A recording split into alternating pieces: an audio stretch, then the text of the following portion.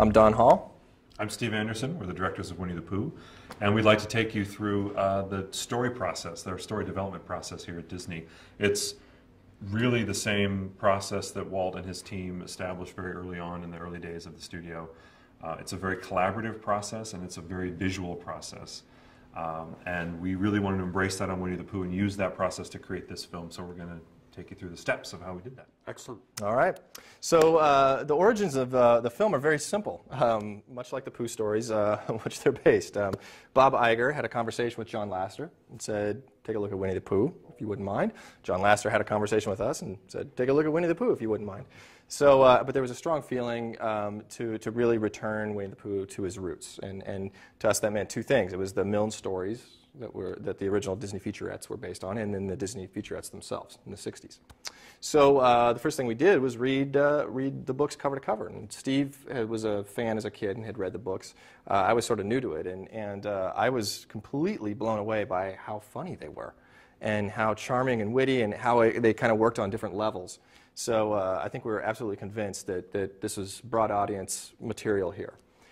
So once we picked out about 6 stories that we felt we could explore, we got to work drawing them out. And we got Bernie Mattinson, who's been with the studio since 1953. Bernie's worked with Walt Disney and the original 9 Old Men, and he's a bona fide Disney legend. So we got him on board early on, and we started drawing beat boards based on these 6 stories.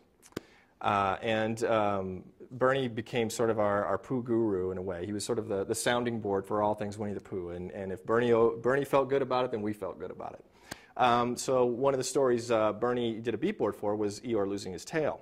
And of course we were pitching this to John Lasseter, and he was very fond of them. And so much so that at one there was some fateful meeting between top-level Disney executives here in the building, and they broke for lunch. They had a little extra time for lunch. So John called Bernie and said, Bernie, get up here with your board, and had Bernie pitch Eeyore losing his tail to this group of executives. And of course they fell in love with the pitch and said, hey, could you give us a feature?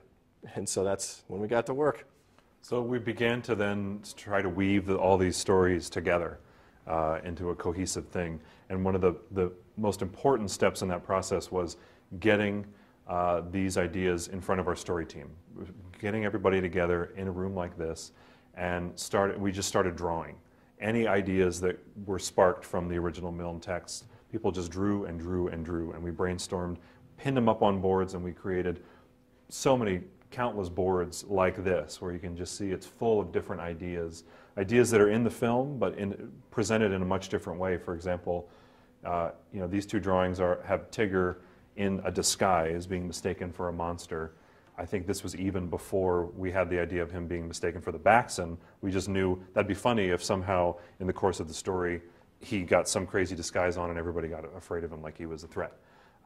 So you never know what ideas are going to spark a great sequence on down the line. So you keep the room free, you keep it open, collaborative, and like I said before, visual. So then all these visual ideas then become the clay with which we then sculpt our story. And ultimately we end up with boards like these. This is an even more detailed outline board of the final film. And then this becomes the touchstone for the storyboarding process. Now that we move into actually doing continuity boards, everybody refers to this. We take this outline and we break it up into sequences, different sections, and each storyboard artist gets a few different sections, and this was the script with which they followed. We didn't actually write a screenplay, we had our outline. And if anybody needed to know where their piece fit into the puzzle, the balance, the structure of the story, what comes before, what comes after, this is what they would refer to. This was really our Bible, if you will. And then storyboarding began. So this outline process is also our pitching tool to pitch to John Lasseter. And he's able to tell through the pitch, if the overall story is working. And so once he feels good about it, then he gave us the go-ahead to start storyboarding continuity.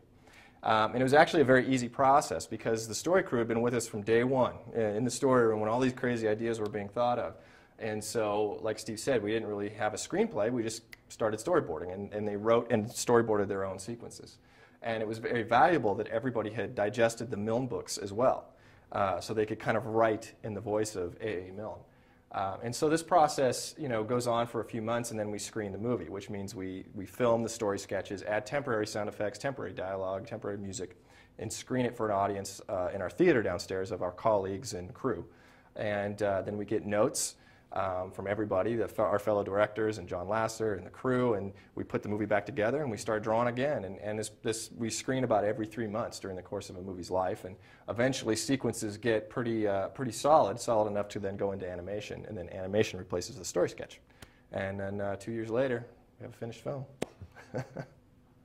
Now, you say this is a fairly typical process for Disney, that this is how they all work? Yeah, in varying degrees. I mean, I think, we didn't, like Steve said, we didn't really have a finished screenplay. The screenplay was basically transcribing our storyboards, again, which is sort of an old school way to work. I think people do integrate screenplays into their process at various stages here. But essentially, we have this whole building full of amazing artists, and this is a visual medium. So you really want to test everything out visually.